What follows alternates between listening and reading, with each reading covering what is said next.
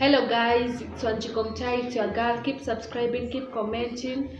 I love you. Thank you for the support that you are showing me. Love you, love you, love you, love you. I appreciate a lot. Now today we are going to advise you, me with my friend here sasa. Unaweza introduce kwa watu, tuambie what you do and your names, your education, just a small introduction about yourself.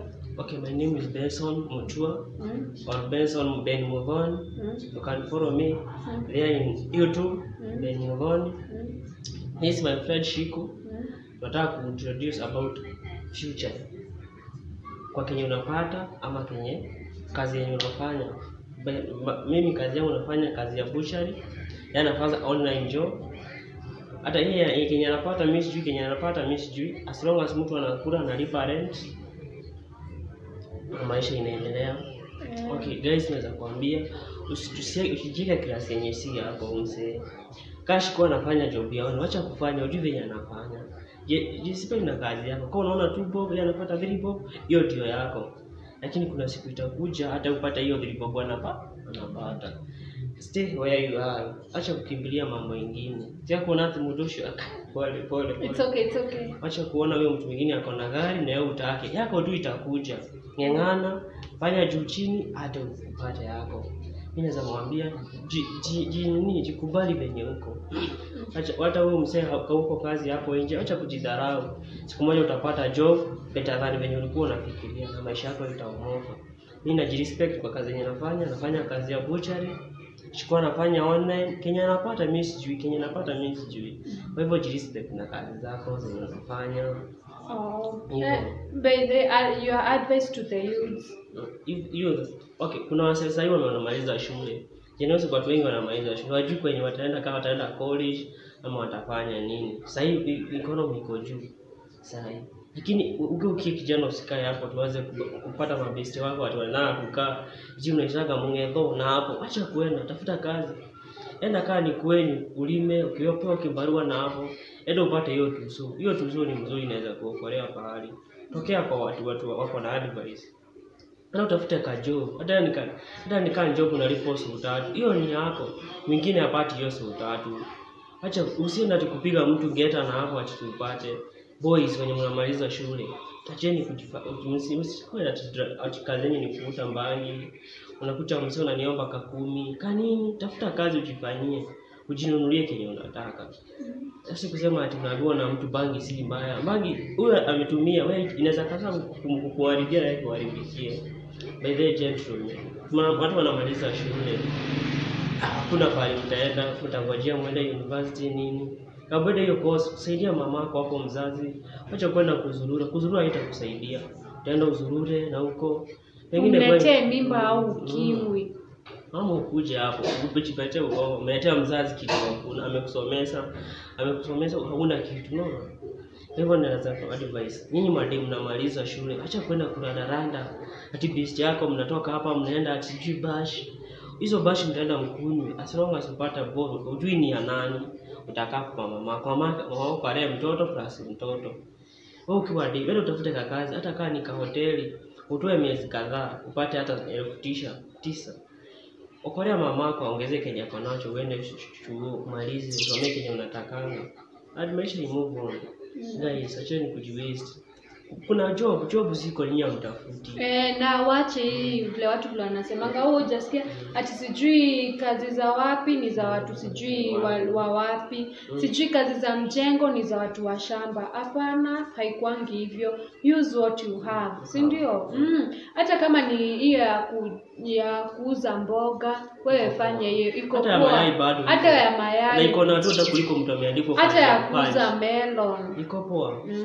Acha kujiwaste msee. Kuna job huko nje. Unaweza chukua bucket, uuze miwa, upate 300 yako. Wacha kusema watu venye watasema. Usiogoje hizo kazi. Alimaliza shule akaanza kuuza miwa. Usimai. Hiyo ni kazi yako. By the way, the society will always judge.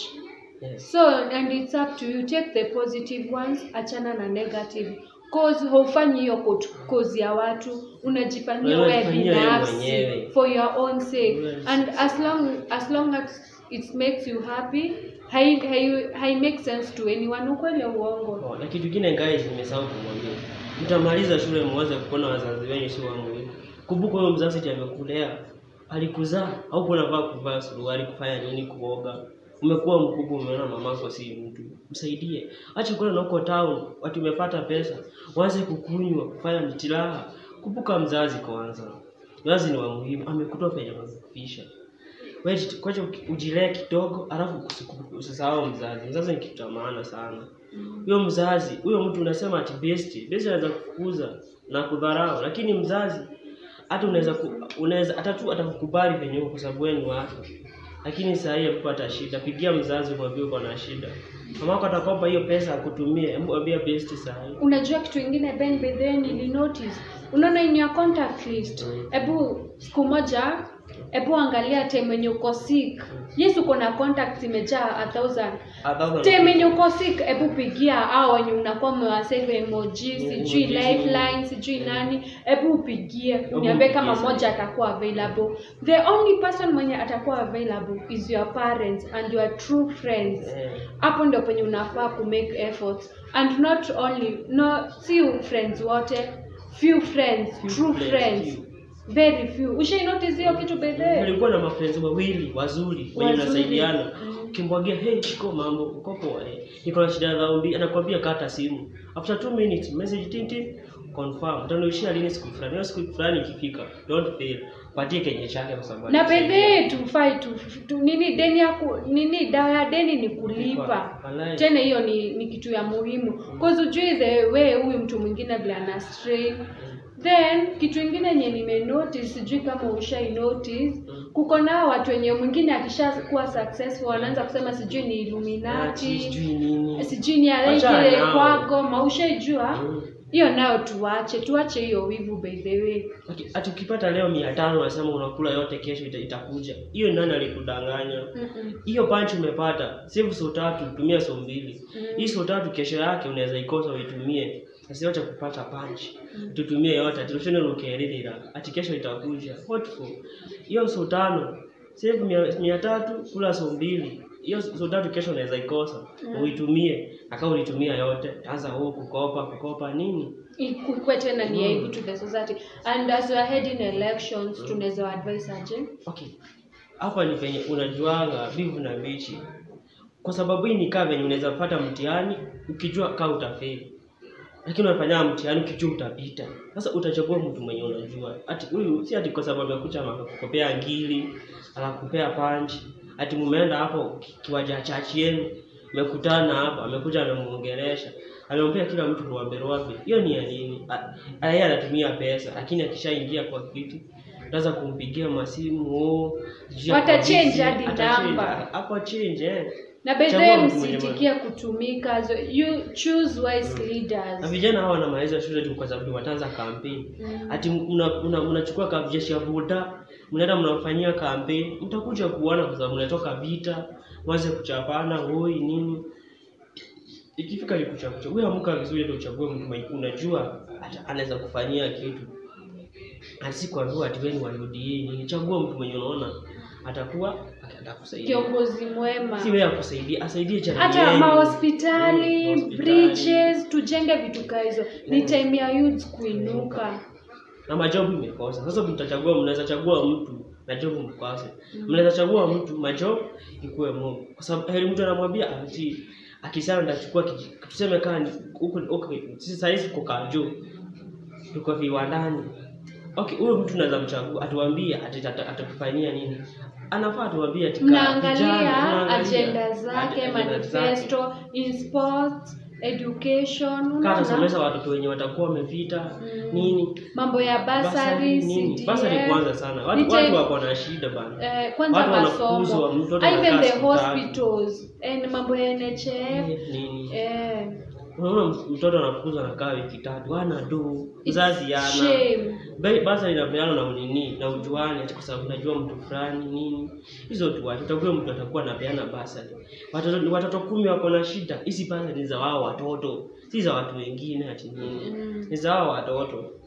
people. Chagueni mtu mtaona ako na akili. Si atukuja ati amekuja hapo na ndege na tinia nini. Na by the way, umesikia story ya harassment with bodabodas guys in Nairobi. Unaweza taka kusema aje kuhusu? Sawa boda sometimes wanakuanga wazuri na wabaya. Okay, mtu wa boda anaweza koga mtoto apotee. Hiyo kesi hata ifutaifuatilia. Lakini hebu mtu wa gari, mimi niko na gari nioga mtu wa boda. Karibu achome gari. Ama si makosa ni venye mtu imagine ni kama venye unaweza nunua mayai tule uanguke ianguke. Hawezi ichukua tena kwa sababu imesha nini hizo. Kwa hivyo watu wa boda tieni sheria. Wachache kujiona ati nyinyi ni watu. Na mwache kuchukua sheria kwa mikono yenu. Mtu akigonga kama amemsaidia mpeleke mbele.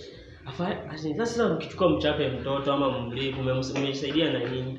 Wewe umempiga utashikwa pahali ama uchukuliwe video. Ushikwe upelekwe jail for 3 months ama mwaka mmoja. Umesaidia na nini? Umepoteza maisha nini? Kwani nini? Kwani watu kasi wajanja. Si ati kama mtu wa boda amegogwa na hapo, na ni mtu hapo anataka. Ni makosa yake tu. Yenye unaweza then tuache harassment among ourselves. We are Kenyans. Then kitu ingine tukue na gender equality. Either male or female, ile gender equality, you understand? Yes. Upendo ni maana. Na tuache ile chuki among ourselves. We are Kenyans. Tusikue divided na mali. Yote ni vanity. Unaona? Pesa itatutawanyisha nini? Itatutawanyisha. Usifikirie about a 3 minutes term. Think about a long term goal. Unaona kitu ya 5 years. Fikiria kama mtu mwenye amesoma. Usiogope kutumia akili. Akili si vikombe za wageni wase. Hii ni Kenya, natoka karibu pambaya. Hii ni maisha yetu. Mwaka mwingine tunaanzia ni kama mwaka mwingine mpya. Unachagua manifesto mpya, good leaders. It's upon time we get out of our comfort zones. You understand? Okay, na kitu kingine naweza taka kuambia generation. Kuna watu wanakaa hivi ati unaona mtu ako na kitu fulani unatamani. Hiyo ni kitu nataka kuambia msee sana. Ati kwa sababu mimi shikwa nalipwa punch, mimi nalipwa rwabi. Pengine ushikwa napewa hiyo punch, hakuna kitu anafanya nayo. Lakini mimi naweza kumanage tuso yangu. Na nifanye kitu kikumbwa kumliko. Watu wazae kusema ule sijui nini. Anaweza worship hiyo hakuna. Ni umejipanga. Na kitu kingine wambaga hizi nikuzi. Kitu inaitwa CV ni kitu poa sana. Kwa sababu huwezi shida siku zote umeandikwa. Save kitu kidogo itakuja kukuomosha. Yaani save miaka 5 watu wasemange wewe ni mjinga. Then kitu kingine naweza taka ku add up on that. Tuache ati ile tunataka white collars jobs. Ile yenye umeshinda ati kwa ofisi una hang hivi na viti. Tunaweza enda bado hizo kazi za mayai, kuuza smoky, kuuza chai, kuzurisha miwa, matunda bado, ile paints, ile bado kudance na bado unaweza fanya online. Hata by the kazi ya ofisi si important. Unaweza pata mtu anafanya kazi kwa ofisi analipwa punch. Na then watu kitu added advantage ni ati wanapeangwa loan ni free, iko 3%, haina ile interest. So tuache hivyo. Tuache hii comparison. Na baraka zangu haziwezi compared na za Ben, na za Ben haziwezi compare na mtu mwingine. Then you see these fingers, unaona zote hazifanani. So kila mtu ako hivyo. Baraka zangu haziwezi kuwa za huyu. Even fingerprints zenyewe hazifanani. Wewe kitu jiamini venye uko jikumbali. Acha kuona tu maisha yangu ni smart every time. Kaa yako kwanza. And don't compare yourself my dear. Run with your own pace. And kitu kingine napendanga kusema aje, for me there is no right time. The right time is now. If you don't do it today, tutaifanya nini? It's today. Kama unataka kusucceed, kama unaweka job, sema leo nitaanza kusema siku fulani be determined. Nuko na ile zeal na passionate about it. Leo vikosa kesho utapata. Na zote zifanani. Put God first. Na nikisema hizi kona tofauti. Leo unaweza pata kesho upate. Ukose upate. Hiyo ndio maisha. Don't forget to subscribe, like, share and comment. Bye. Bye.